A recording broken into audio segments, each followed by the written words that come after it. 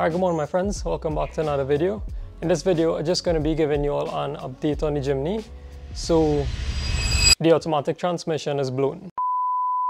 2 days ago on May the 14th I was on my way from work on the highway and I was hitting around 80 kilometers, and then all of a sudden the revs just start rising and the van felt like it was in neutral.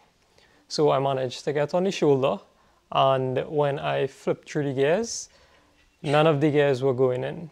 So I checked to see if the output shaft of the transmission was spinning, and it was not. Then and there I knew the transmission was gone. It's not something that I wasn't expecting completely, because I bought this JIMNY 3.5 years ago in 2020. When I bought it, everyone told me that the automatic JIMNY is not suitable for off-roading, that sooner or later the transmission will go. And that's exactly what happened. I put bigger tires, I modified the JIMNY, and the transmission gave out. It didn't come at a complete surprise, but I also wasn't expecting it this soon. But it happened, so how are we moving forward from this? So we have two options. We could rebuild the transmission, or we could manual swap the JIMNY. Let's look at the first option, rebuilding the transmission. In Trinidad, rebuilding the transmission will cost more than swapping to manual. Now, let's say I do decide to rebuild the transmission. This JIMNY is an off-road JIMNY, and as time passes, we're just going to keep modifying it further and further, and it's going to be more stress on the transmission. So if I decide to rebuild it, more than likely it's going to go out again in a few years. Also, to replace the transmission, in Trinidad you can't get automatic transmission for the JIMNYs.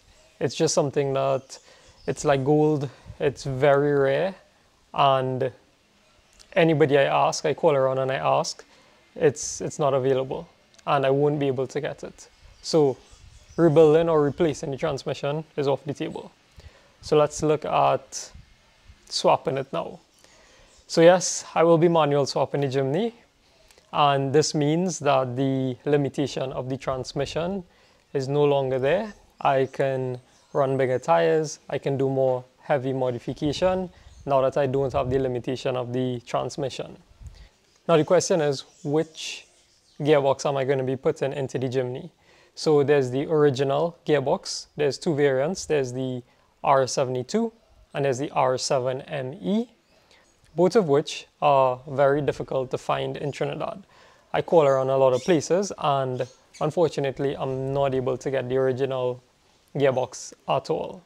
So my next option would be to use a gearbox from either the Samurai, which is the G13A gearbox, or I can use the gearbox from the JB33, which is the G13BB.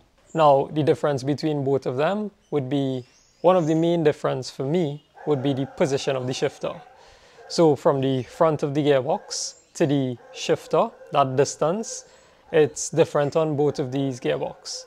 For the Samurai, it's a lot shorter, and for the JB33 gearbox, which is the G13BB, it's the same as the original gearbox. So if I decide to install the G13BB, I won't have to do much modification. Everything is going to line up back as is. The only thing is, I'm going to have to use an adapter plate, which isn't a problem. So between the Samurai gearbox, which is the G13A, and the JB33 gearbox, which is the G13BB, I'm choosing the G13BB gearbox just because it's a straight lineup, and the shifter position and everything will be the same. With respect to actually doing the swap, I am not going to be doing it myself. Instead, I'm going to send it to a garage where they did this multiple times before and they have the experience. That way I have the peace of mind that everything is being done properly as it should. They have all the templates, all the parts. I'm just going to have to deliver the vehicle and pick it back up. I already spoke to them. They're familiar with the videos that we make and the JIMNY.